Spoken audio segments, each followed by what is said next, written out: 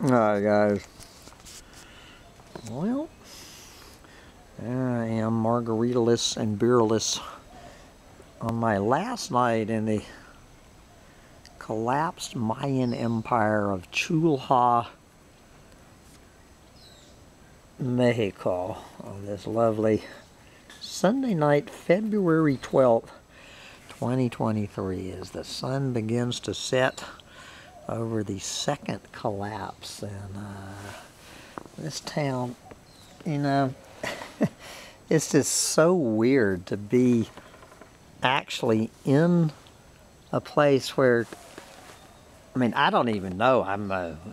Shows you how much I've studied the Mayans. I think it was 1,500 years ago that this place was a bustling Mayan community. Now, there's not any ruins, you know, the big stone ruins right around here, so I don't know exactly what the Mayans did on the shore of this lake, but I mean, it was right in the middle of, you know, a flourishing, thriving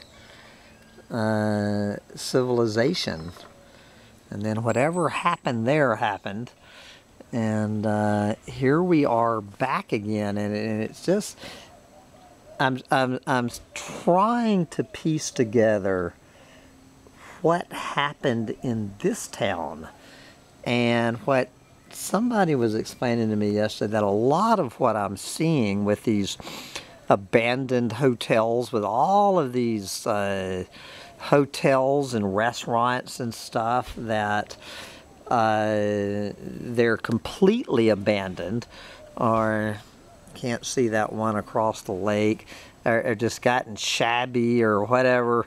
And she was saying, well, obviously, you dumb gringo, it was Corona panic that, you know, 3 years ago, this place was hopping. And overnight, when Corona panic hit, when was that, March of 2020, we're pretty much the 3-year anniversary, that it was just, you know, the absolute overreaction, and just this full-scale fucking freak out. And the place went from, you know, this vibrant happening with all of this building going on and all of this gringo investment and all of this, and overnight, all of that was gone.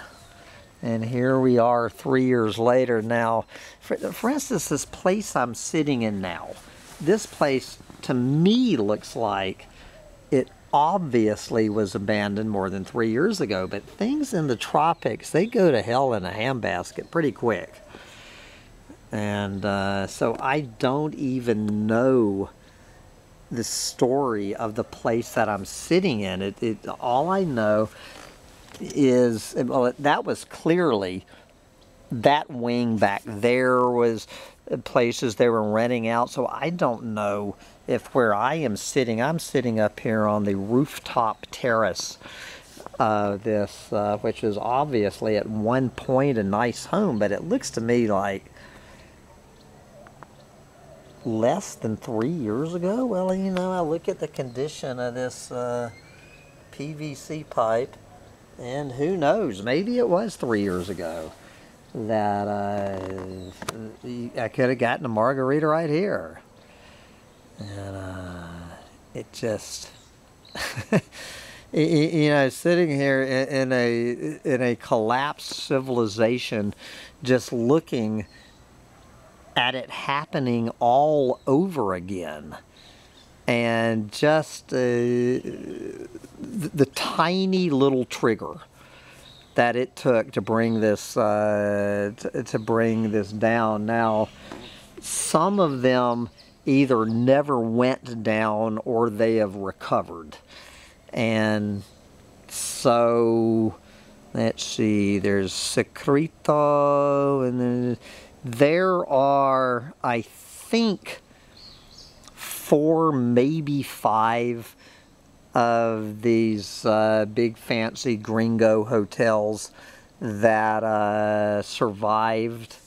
And although I got inside one of them yesterday, and as far as I could tell, nobody was there on a beautiful weekend.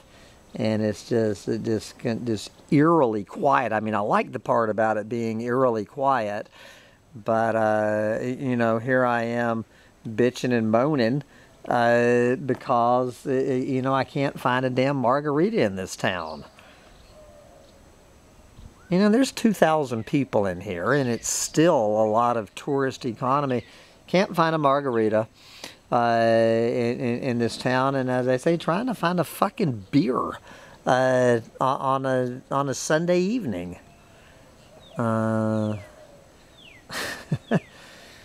It's just crazy, and I'm thinking, of course, the real estate investor in me is thinking, you know, this place is going to come back. There is not, well, I noticed there is not one for sale sign. What you do see along the lake shore here and in Bacalar is not for sale. This property is not for sale signs. In 2 languages, I do enjoy the not for sale signs. So, and then this one place that we were at a couple of days ago. Now, they used to serve margaritas, and they said, you know, they're remodeling and they're going to reopen again in April. And starting in April, you know, you'll be able to come hang out and get a damn margarita on the lake shore without having to spend $300 on a hotel room. You know, it's a double-edged sword. It on one hand, I appreciate all the peace and quiet, but on the other hand, you know, I'm thinking of, do I really want to live here? I mean, obviously, I'll be able to make my own fucking margaritas and have a refrigerator to keep me, you know, I will always have a cold beer on a Sunday and can make my own margaritas. And I guess I can just come hang out here on the terrace. And, but, you know, I mean, I really need to decide. And then, of course, I'll be 64 next year. And would I really be happy living in the middle of a collapse here? I mean, apparently, you know, right now I have this place entirely to myself. But it's this entirely to myself. You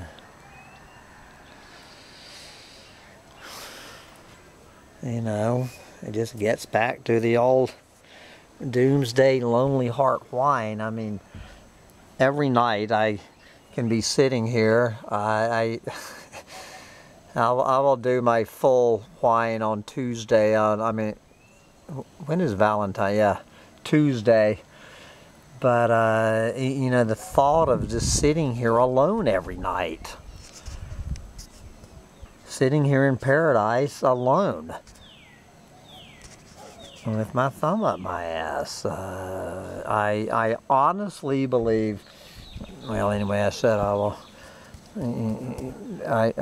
I know the woman exists on this planet who would think this was pretty cool, that we could come spend the winter down here and just love among the ruins. I've always loved that that title. Who was that? Walker Percy, Love Among the Ruins. That there is a Doomer chick out there who gets it. And there could be no more place, no more ironic and absurdist than living in Chulha, Mexico. And then there's this, you know, there's a city of 150,000 people 15 minutes that way. I'm 15 minutes from a fucking Walmart. And 15 minutes that way, you know, there's all the gringo bars. So, you know, I'll have my own truck. So, you know, anytime I want to go to one of these lakefront bars and get my margarita. Of course, I'll be too drunk to drive home after I do. Oh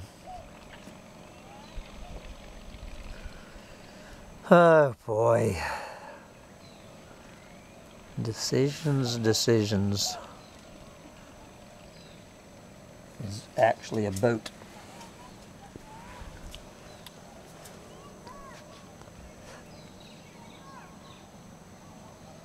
Well, it's supposed to be a sailboat, but they're using their motor. This sailboat has this lake all to itself.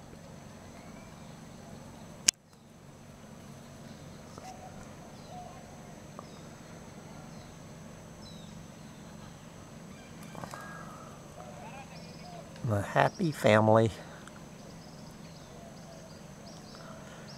out there on their little sailboats.